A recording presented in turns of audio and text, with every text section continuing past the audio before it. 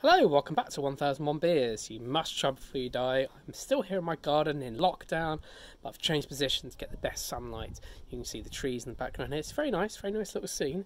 And I've got a nice beer here. This is from England, but it's a beer that I thought I'd never get to review. I thought I'd have to substitute it, but this is a sort of substitute, but it's not, which is great. So, this was a beer that was no longer brewed when I got the book.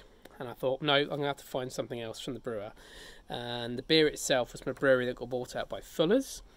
It's from Gale's. And then Fuller's were brewing it, and then they just stopped brewing it.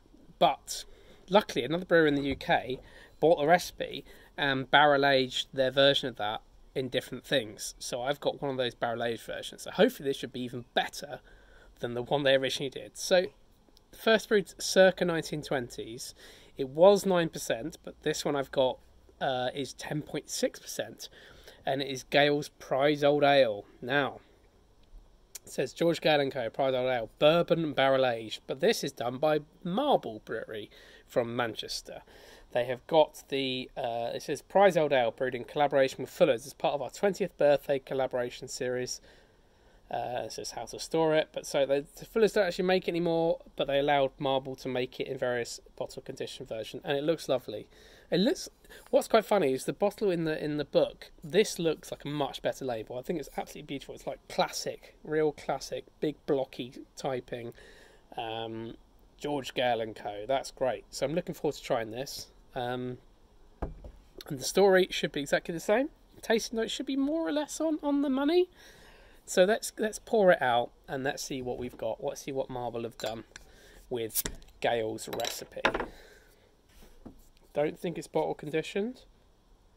It is bottle conditioned. Pour slowly to leave any sediment in the bottle. Okay.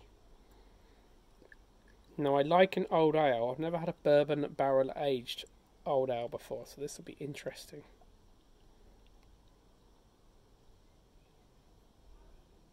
Okay, leave a bit of sediment in the bottle there. Need that just to sit for a bit. Let's have a look. So we've had a look at the bottle, which is beautiful. Very, very nice. Well done, Marble, for that. Tasty notes. Dark reddish brown. Nose hints at cherry brandy with subtle hints for Gueuze-like softness. In the background, on the palate, a sherry-like richness before a sharp and sweet grapefruit-like character emerges. Lambic, Gueuze and aged barley wine in one glass. Okay, that sounds delicious. Not like the old ale I would predict. Old ales are normally like a more malty affair. And this one is bourbon barrel aged. So hopefully it's going to have all of those characteristics, but that bourbon taste as well. It's going to be very, very exciting. So let's have a look at the glass. It is almost sort of black, but it's got almost like a Coca-Cola type colour to it. That kind of, yeah. And then it's got this nice white head. I did manage to not get all the sediment. There's a bit of sediment in there, but that's okay. That's all part of the fun. So let's go for the smell. It has got all the things it says. So it smells a bit cherryish, and it does smell like Gueuze. This is very exciting because I love a sour beer. But I've never had a sour old ale, which is very, very nice. So let's go for the taste. Cheers.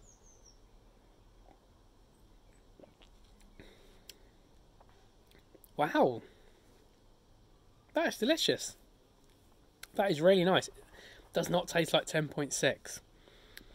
I'm getting very much that kind of sweet grapefruity, almost like a bit of cherry actually, taste, and I'm getting so much like lambic and Gueuze, and this is the most sour lambic Gueuze like beer I've ever had from England, from the book anyway. That is really nicely done. It's amazing they've even done that. It is like a barley wine, but like a sour one. But it's if you've been given a bottle of like an old ale here, and you opened it and it tastes like this, you probably wouldn't be expecting it. You might think it was off. But reading the tasting notes, knowing it should be like that, means I'm like, okay, this is what it should be like. I'm going to enjoy it. Really nice.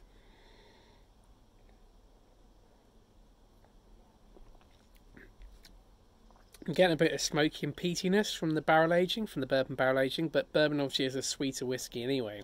That is lovely. That's a really smooth beer. Marble have done a fantastic job with this beer. Just looking at the book, it says before the closure of Gales in 2005, its prized old ale was one of the diamonds in the brewing crown of England. A strong dark barley wine that improved with age. I've had this bottle for about probably like 8 months, I would have thought. So it's probably got a bit better with age. So it was a beer that had a 3-hour boil. Most beers only get 90 minutes and was matured for 6 months at the brewery in bottle conditioned. Gale's closed. It's been bought by London brewer Fuller's. The beer got brought back to life in 2007. Not much else to say about it, because the other stuff is about what it was like when it's at Fuller's. Obviously, Marble have done their own take on it, but according to tasting notes, this is very faithful to the original recipe, and just with that sort of that barrel aging, that is really good. It's just not what I was expecting from an old ale at all.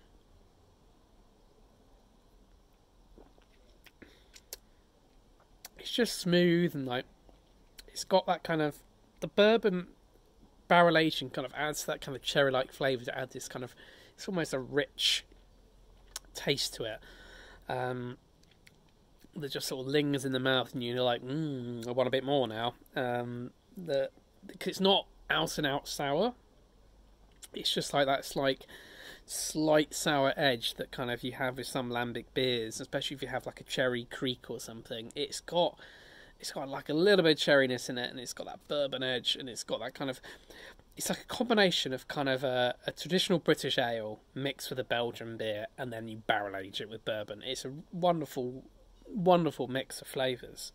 That is an absolute classic beer, and I hope Marble will make more of them, because they had other ones like there's bourbon aged. I think there was I can't remember the other ones were aged with now, but I thought bourbon sounded like the most interesting one, so I went for that one. And I like the colour. The colour matched with the colour of the bottle in the book.